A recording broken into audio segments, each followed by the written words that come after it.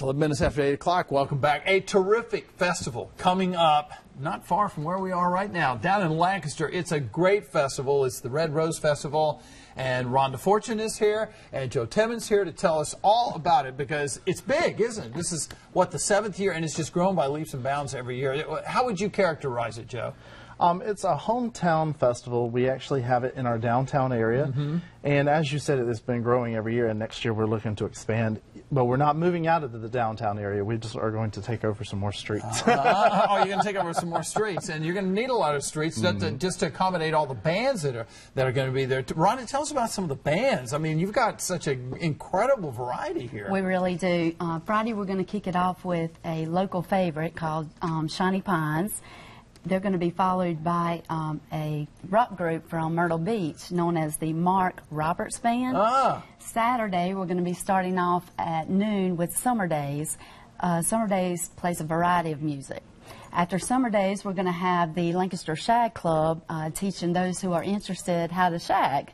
And that's going to be prepared them for the next two bands, which is Carolina Soul Band, whose name says it all. Yes. Followed by the Tim Clark Band, which is a premier dance shag party band. And after that, we're going to have Gump Fiction, who is a 90s band.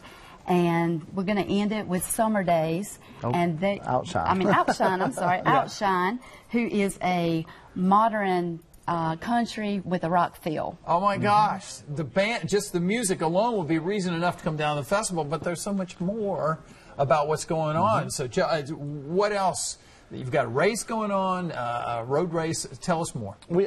On Saturday morning, we actually have a 5K that'll start at 7:45 with the Tot Run, and it's done by our local charity, the Rotary Club. And then we also have a Red Rose Festival dog show, where we're going to have tons of different things at 9 o'clock. And then at 10 o'clock, we're actually going to open up with Zumba, so you can actually do Zumba on Main Street. Oh, wow. And we also have games free. The whole thing is for free. We have arts and craft vendors that'll be there. We have so much going on. And we actually, on our website, has a lot of other information as well. We actually have a summer kickoff reading with our Lancaster School District as well, where they're giving away 18,000 books to local children. All right, I want to make sure we don't run out of time here. The website is, the website? www.lancastercitysc.com. All right, you got that. And it's going to be May 20th and 21st. That's a week from this Friday. And we're going to have terrific weather. I know it's an easy drive to Lancaster, and it's a wonderful festival. You're going to want to be there. So we appreciate you all being here. We'll put some more information on WBTV.com as well. Rhonda, Joe, thank you so much. Good luck with the festival. Thanks. It's going to be a lot of fun. Good food down there, too. Oh, yes. All right, 14 minutes after 8. We'll be back right after this.